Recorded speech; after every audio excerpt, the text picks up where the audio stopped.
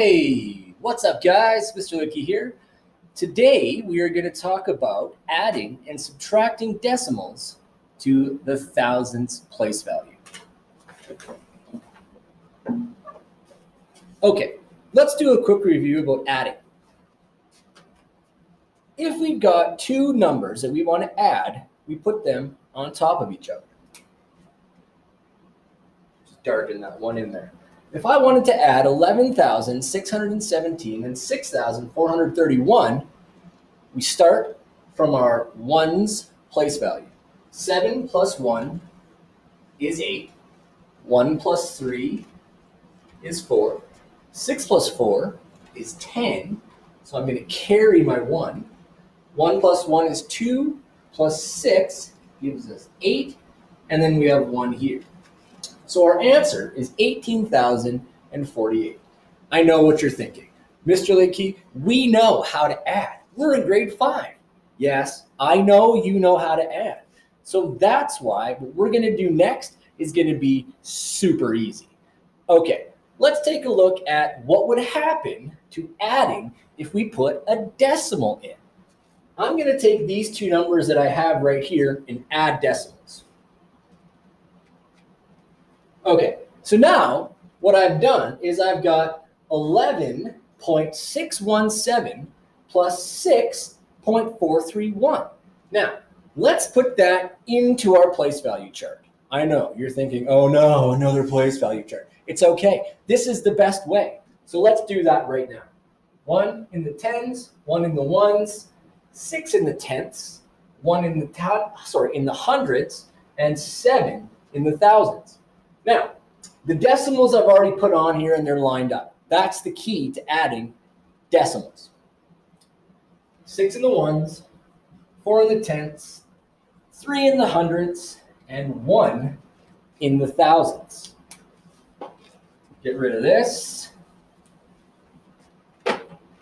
Okay, I'm just going to put the plus sign right here, and we're going to add these numbers. Now, like I said, the first thing that you want to do when you're adding decimals is line up the decimal point. Okay, we've done that. So we've got 7 plus 1. That's 8. 1 plus 3 is 4. 6 plus 4 is 10. Now, we've still got to carry the 1. So we put that in the ones.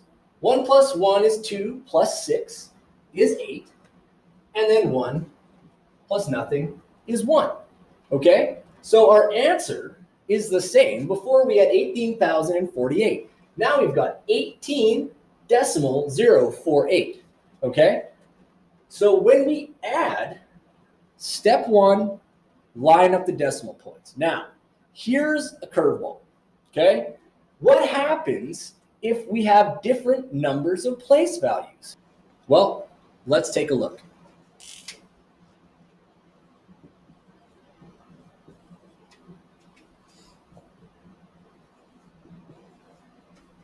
Okay, here I've got 6.342 plus 3.2.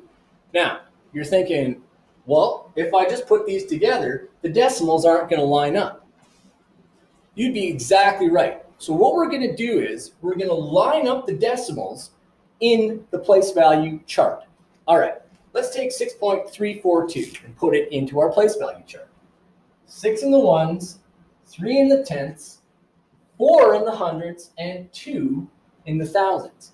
Now, let's put 3.2 into our place value chart.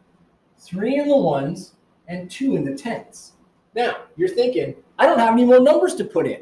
Well, that's okay, because we've talked about this a little bit in equivalent decimals. We're going to put zeros in here.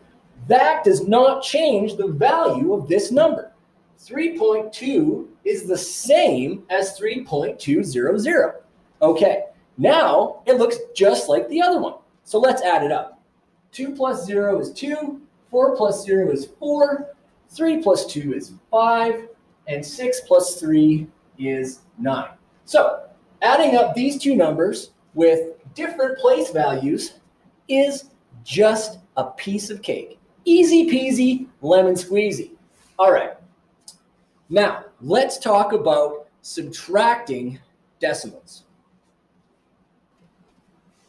Okay, subtracting decimals is exactly the same as subtracting any other numbers that we want to do.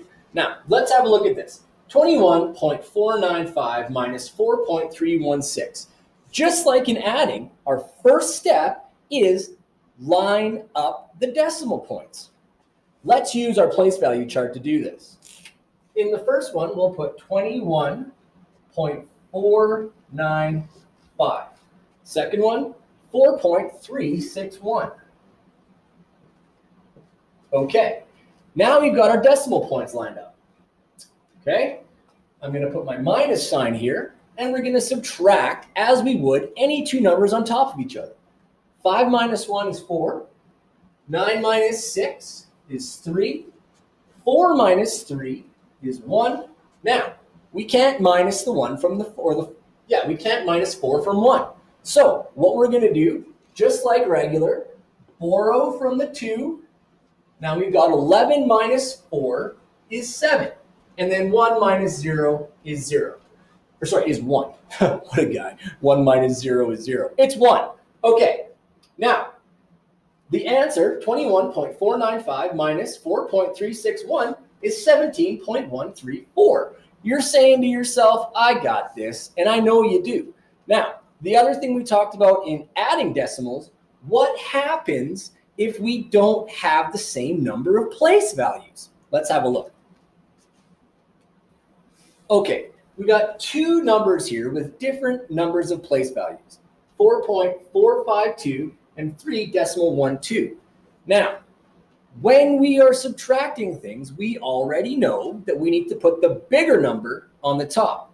So let's line up our decimals and see what we can do. 4.452, 3.12. What am I going to do? I don't have enough numbers. You guessed it. We're going to make an equivalent decimal by putting a 0 in that place value. Okay? Now, we can do the exact same thing we just did. 2 minus 0 is 2. 5 minus 2 is 3. 4 minus 1 is also 3. And 4 minus 3 is 1.